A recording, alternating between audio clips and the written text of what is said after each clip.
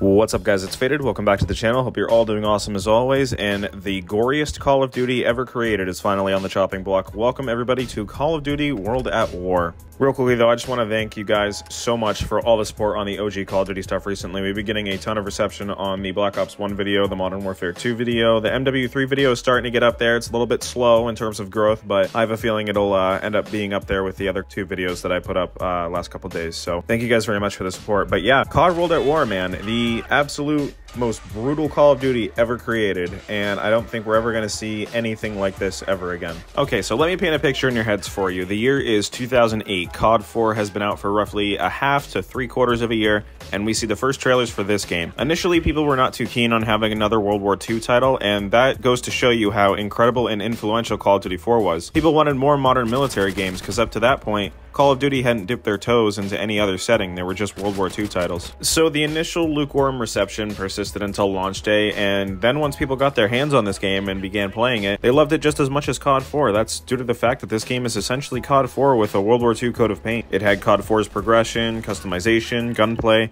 but it took place during the world's worst global conflict. Oh man, I completely forgot. You can just drive these tanks around and shoot shells at people. It was a ridiculous time we were living in. Sucks though, I really wish I knew what happened to my old account, because I had a lot of playtime on that, and a majority of things were unlocked too. Now I'm struggling to get to level 4 to even get creative class unlocked. But yeah, let's step away from multiplayer for a minute and talk about the campaign. This campaign really showcased the horrors of war, and it let you fight as pretty much every major nation that was involved in the conflict. Unlike COD World War II, where there's no fighting as the Western Front, or like in Vanguard, where you're playing as the 1940s equivalent to the Suicide Squad. The campaign itself was fairly lengthy. It was one of the longer campaigns in Call of Duty history, but once you finished it, you'd see your character wake up on the beaches of Normandy with the undead Usain Bolt sprinting towards you. And this was our first introduction to what would become Call of Duty's most iconic third mode, Zombies. It was a very bare bones mode. You had access to the mystery box and wall buys, but that was pretty much it. Perca-Colas and wonder weapons weren't introduced until 2 years later, when Zombies would return in Treyarch's next title, which would be the first Black Ops game. You also are only limited to Nocturne as the only Zombies map, unless you bought the map pack bundle, which would give you some multiplayer maps as well as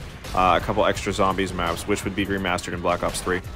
Okay, cool. Someone blew me up. I thought I was just going to be able to stay in there the entire game. So the next thing I want to discuss involves the multiplayer. This game had an abundance of factions. Unlike today's Call of Duty, where it's my team versus the enemy team, we had the Marines, the Wehrmacht, the Imperial Army, the Red Army, so many different factions with their own unique in-game announcers, and they actually had passion behind their voice lines. They didn't sound like they were reading from a script. Now, of course, a game this old isn't without its balance issues, and World at War has a lot of them. Snipers were at a huge disadvantage with the ADS speeds. Juggernaut was more broken in this game than it was in Call of Duty 4, and I will die on this hill. The MP40 and STG were really the only guns you'd see unless you were matched with new players who were stuck with default classes. In that case, you'd see things like the SVT, the Thompson, the trench gun, and then 1 or 2 Springfields mixed in. Now, one thing this game is remembered fondly for is the soundtrack, as this was the start of some of the most iconic Zombies themes, namely Lullaby for a Dead Man, which plays when you get a game over on Nocturne. The song itself is much lower pitched in game. That's probably because it's one of Kevin Sherwood's demo takes that I guess was good enough to make it into the final release, and I like it a lot. It's got a mean bass line to it. I'll play a sample right here so you see what I'm talking about.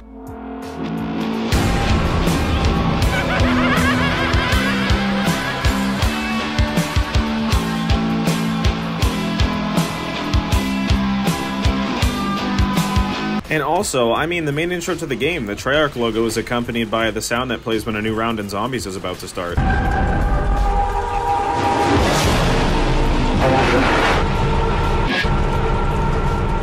This game is one of the most iconic depictions of World War II in gaming, and it really does put a massive smile on my face when I see people rank it super high up on tier lists, because, you know, with all the work that the developers put in, especially into making one kick-ass campaign story, this game definitely deserves its flowers, and you can see it's left a lasting impact on the franchise as well as the players. Once Microsoft fixed the servers for the old games, a lot of my friends' first questions that they asked me was, "Hey Kyle, are you going to play World at War first? Yo Kyle, let's run some World at War." That just goes to show you how much of an impact this game has had. Current player counts right now, they fluctuate between 1,500 to 2,000 players, but I've seen close to 3,000 during peak time, which makes me super happy. I know some people want Black Ops 2 to get a remaster next, but it's gotta be this game. I want to see what World at War looks like inside of IW9, because that engine has given us some great looking gameplay with Modern Warfare 2 2022, especially if you have a high-end PC where you can just crank up the graphics. I'd really like to see World at War get that same treatment, and hopefully we will one day. Anyways, guys, that's going to do it for this video. If you enjoyed, be sure to leave a like, comment, subscribe, hit the bell for notifications, and share the video with a friend because all the support helps the channel a lot. Code FADED is 15% off at CosmicDust.com, so if you're grabbing a restock or trying something for the first time, you can use my code to save a little bit of money. Anyways, guys, that's going to do it for this video, and I will see you all in whatever video I upload next. Take care.